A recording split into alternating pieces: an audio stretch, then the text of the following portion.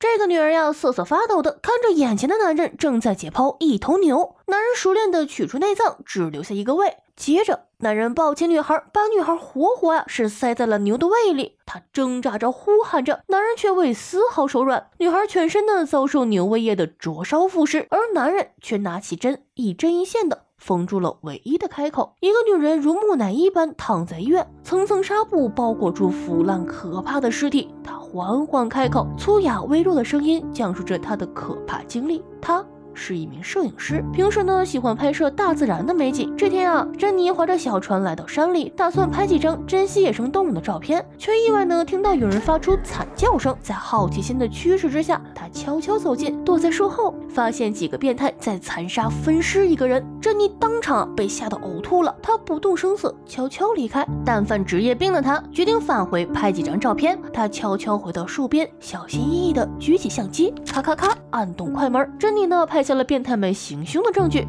他正要拉近镜头拍个近景，不幸的是犬吠声突然出现，珍妮被变态们的猎狗发现了。猎狗闻到了陌生人的味道，它冲着珍妮的方向咆哮。珍妮被吓得仓皇而逃，她划船离开，上岸后开上车，迅速离开了这个可怕的地方。后面的一辆车紧跟其后，他十分紧张惶恐，一脚踩下油门，珍妮加速前行，而后面的车竟然也开始加速了。珍妮十分害怕，她担心车里就是自己刚才看到的变态，眼看那辆车就要赶上自己了，珍妮绝望了。但幸运的是，那辆车只是超过她，并不是想象中的那一群变态。珍妮松了口气，来到警察局，警察局空无一人。她等了半天，一个身穿警服的人出现了。珍妮激动地告诉警察，自己拍到了有人在杀人。警察让他去取作为证据的相机。珍妮回到车上，刚拿起相机，车却突然被抬起了。他一脸惊愕，接着他就被连人带车的拖走了。他拼命呼救，疯狂按喇叭，但荒郊野岭根本就没有人能救他呀，甚至连手机信号都没有了，而车速也是越来越快，跳车下去也只能是死路一条。就这样，珍妮被拖到了一个陌生的农场里，而抓她的人正是她之前看到的那群变态。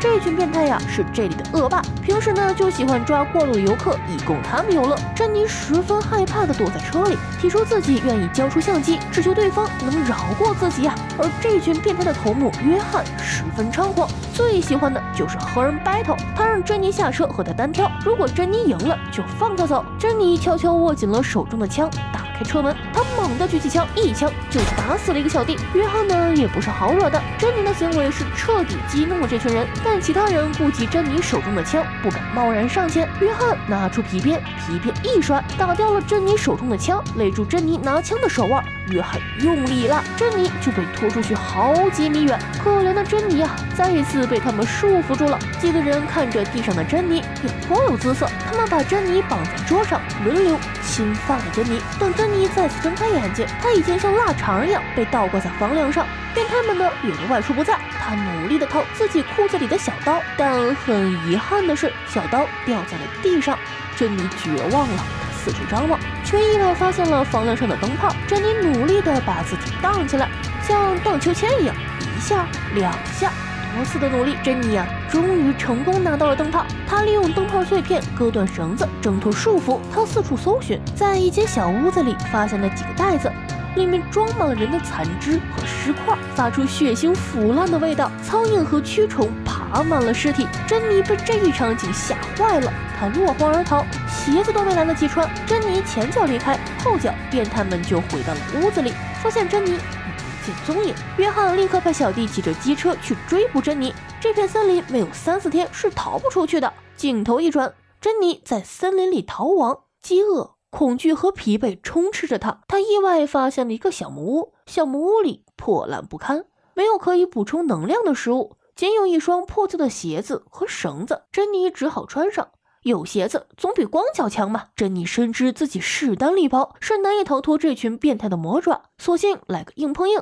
兴许有一线的生机呢。此时我们的女主已经智商开挂，女孩爬到树上，看到远处森林有烟冒出，一个小弟在生火喝酒，正合他意这群小弟分开行动，才能逐个击破。他知道小弟也在森林里寻找他，他循着烟找到一个小弟，喝了酒的小弟胡言乱语，意识不清。珍妮悄悄走近，趁小弟不注意，靠近小弟放在一旁的布袋，安抚小弟牵在树上的马，让马儿不要发出声音，防止暴露自己。珍妮呢，偷偷的从小弟的包里拿出枪，她把枪里的子弹装在小盒子里，自己爬到树上，用先前捡到的绳子吊着小盒子放进火里，欲火加热的子弹开始乱飞。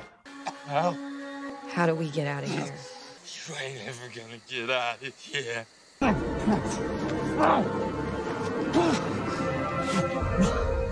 珍妮成功一杀了，杀死小弟后，顺走了小弟包里的毒药和一些装备，开始了他的猎杀之路。珍妮在森林里被铁丝绊倒，她灵光乍现，她把铁丝绑在树上，调整好高度，系好鞋带。珍妮故意引诱一个骑机车的歹徒追她，到铁丝的位置时，她猛地趴下。此时细细的铁丝是一把锋利的刀，而悲催的歹徒则人手分离。珍妮从歹徒身上呢也捞到了不少装备。镜头一转，歹徒发现水上漂浮着同伴的头盔，他拿起头盔，但头盔下还牵着一个绳子，他用力一拽，珍妮从水里冒了出来，拿着枪抬手就给歹徒来了一枪，干脆利落。随后还不忘记给他补一枪。珍妮是轻轻松松的就灭掉了追捕他的小弟。而这时的珍妮呢，捡到了歹徒们的对讲机。约翰发现自己的小弟们一个个都没有回应，知道他们已经遇害了。他故意对对面的珍妮说，下山的路只有一条，而想走上半个月，自己会守在那里抓珍妮。珍妮决定走水路，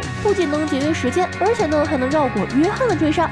他利用小木屋里的材料，简单的做了一个小筏。他一路向下，看到了一个精致的木屋。他呢打算去木屋里向主人接电话报警。木屋的主人是一个年过半百的老人，老人呀是一个作家，常年呢是在这个清静的森林里写作，说自己已经是20多年没有用过电话了。老人给珍妮倒酒，让她压惊。珍妮参观老人的精致木屋，却意外看到了老人和约翰的照片。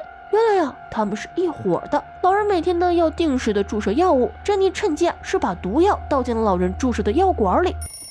While I do this, can you come over here and turn this thing off?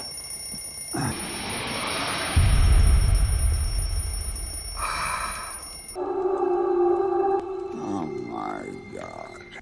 Shite!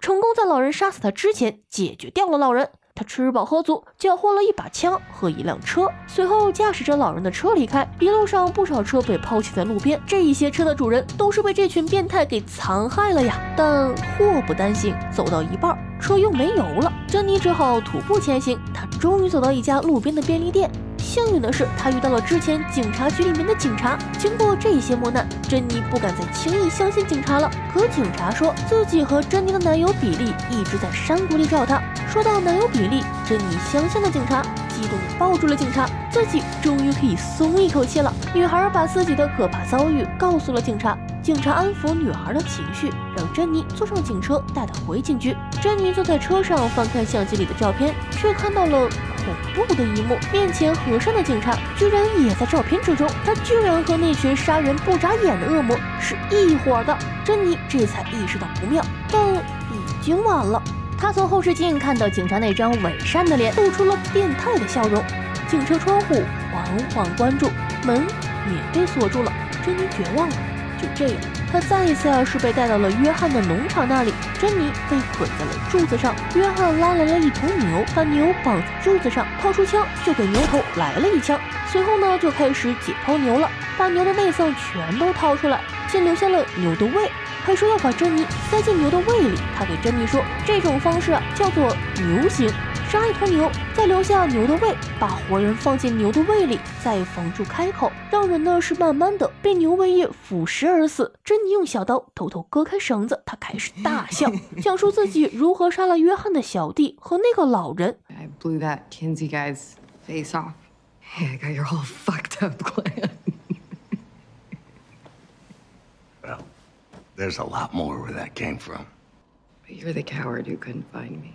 还挑衅约翰，向他吐口水，故意用言语激怒他。而愚蠢的约翰也是上了珍妮的当，他靠近珍妮，珍妮趁机偷袭约翰，两个人扭打在了一起。珍妮趁机呢是拿到了约翰身上的枪，但珍妮没有立刻击毙约翰，约翰被珍妮用枪挟持着，他放下一根绳子，珍妮的男友比利从房顶滚落，他看着心爱的男友一时间乱了手脚，他开了一枪却没能打中约翰，约翰和珍妮再次扭打起来，但珍妮不是约翰的对手呀。最终男友比利被喂了野猪，而他自己也被塞进了牛的肚子里。女主全程高能开挂，影片整体结构呢是紧凑的，女主不畏强暴，勇于斗争，正是影片的核心所在。面对变态杀人魔，没有束手就擒，凭借一颗求生而坚韧的心，成功开挂反杀。故事的结局再度反转，惊悚不断，精彩不停。喜欢惊悚刺激的，一定不要错过哦！